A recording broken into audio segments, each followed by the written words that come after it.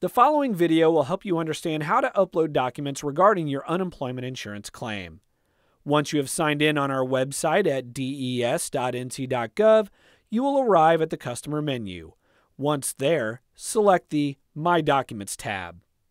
Simply navigate to the bottom of the page and select the Upload Documents button. The Upload Document screen will come up and you will be able to upload your document. From the drop-down box, you will select if you want to associate the document with your claim or appeal. Once you've selected your document, click Save and click Close and you will return to the My Documents page. Then you can scroll to the bottom of the screen to view the uploaded document. For more instructional videos on how to navigate the new Unemployment Insurance Benefits computer system, please visit our YouTube page.